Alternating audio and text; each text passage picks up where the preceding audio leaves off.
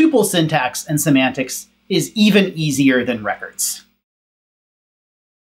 E1, E2 inside of round parentheses is a tuple. So as E1, E2, E3, you can have as many comma sub-expressions as you want here.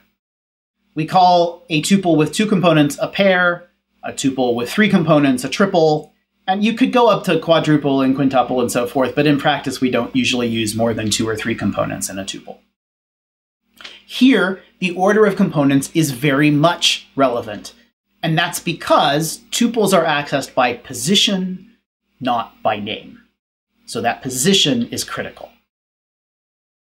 Evaluation, just evaluate each of the sub-expressions to a value, and you get a pair value as a result, or a triple value, or a tuple value.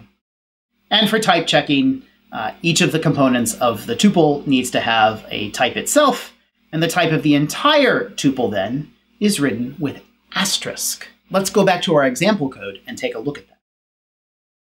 When I wrote the type for time tuples here, I had int star string.